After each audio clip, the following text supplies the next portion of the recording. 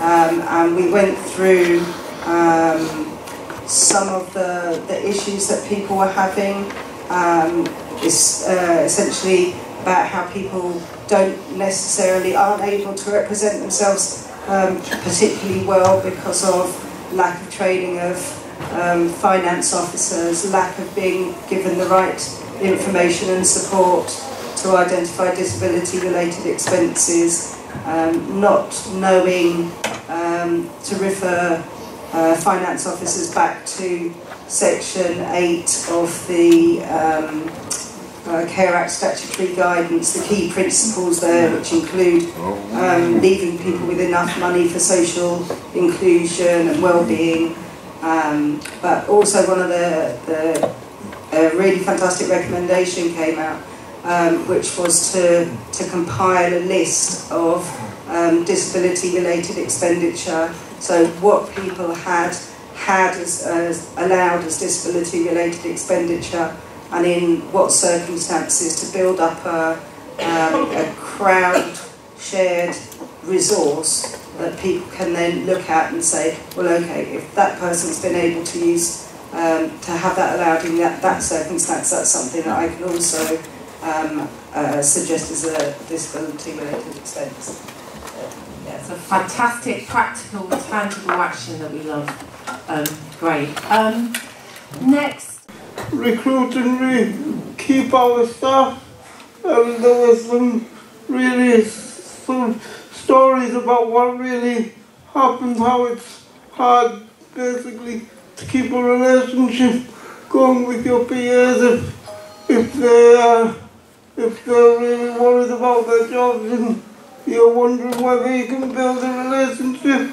And so that was what we were talking about, was basically getting a space and time to allow people to develop the ideas of how you do this and that kind of thing. I don't know, anything else. Yeah, I mean, some of the barriers that people talked about was, for example, local authorities not being prepared to make an increase to your direct payment when the national minimum wage goes up, or for pensions. In Northamptonshire, actually, the county council there, it's covering the pension. That wasn't county council at the moment. North County Council one at the moment.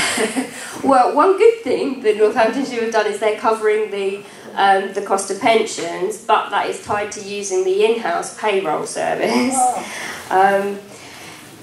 Yeah, recruitment, lots of people are having different kinds of problems there, whether it's lack of interest from people or too many unsuitable applications coming from people because the job centre's told them that they'll be sanctioned if they don't apply. So people are either finding they've got no one to cover the hours that they're actually getting funded for, or having too many applications. And then in terms of solutions, people were talking about the need to create a broader understanding of what personal assistance actually is, and for it to be profiled as a valuable profession. The main points. We'll type up our workshop. Can I say it's worth fundraising county council in the country at the moment? So in terms of solutions, there was a number of really kind of clear ideas. Firstly, it's about absolutely, if we're going to be lobbying for any kind of independent living service framework set of policies, then we want it to become a statutory duty to fund DDPOs to provide independent advice and advocacy, so that funding is secure and we can start getting the support we need to go through these processes. That was one key thing. Another key thing was, how do we build our peer support, the support that we offer each other, whether that's skills sharing, knowledge sharing, experience sharing. And that could be physically getting together a kind of peer support group. It could be online, it could be resources. So there's more work to be done there, and that definitely did echo what came out of the National Disabled People Summit a couple of weeks ago. There's also about developing our own definition of independent living, or being really clear about how we communicate that, so it's not bastardised and turned upside down as it is currently being interpreted by kind of government policy. So how do we create a compelling description and definition of independent living that can, you know, create allies and advocates? And there's something about just developing our resources about our rights, because knowing our rights is absolutely key as well.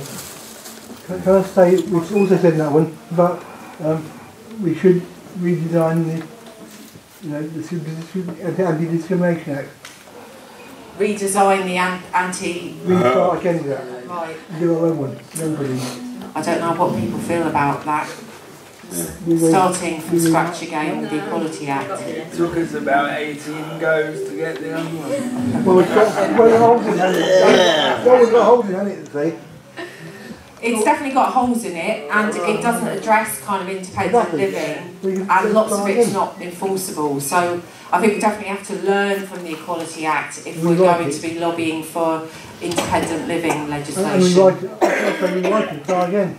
Cooperative models of employing PAs that exist in countries like Sweden and Norway, and the potential applicability of something like that to the UK.